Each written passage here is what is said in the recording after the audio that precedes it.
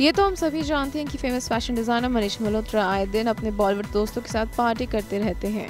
इसी तरह हाल ही में मनीष ने एक और पार्टी रखी जहां बॉलीवुड की कई सेलिब्रिटीज नजर आए, पर ये पार्टी किसी बॉलीवुड फ्रेंड के लिए नहीं बल्कि भारत इंटरनेशनल वॉग मैगजीन की एडिटर सूजी मेनकेस के लिए रखी।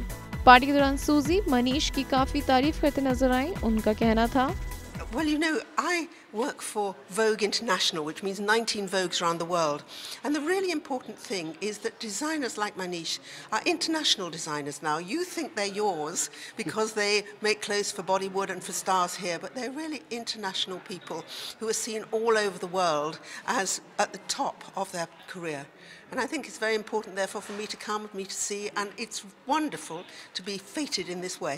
Thank you. Oh, thank you so much. Thank you. इस पार्टी में कृति, सोनाक्षी, सोफी चौधरी, जानवी कपूर, श्रीदेवी और रवीना ने मनीष मल्होत्रा की इस पार्टी को और भी खास बना दिया। आनस रिपोर्ट।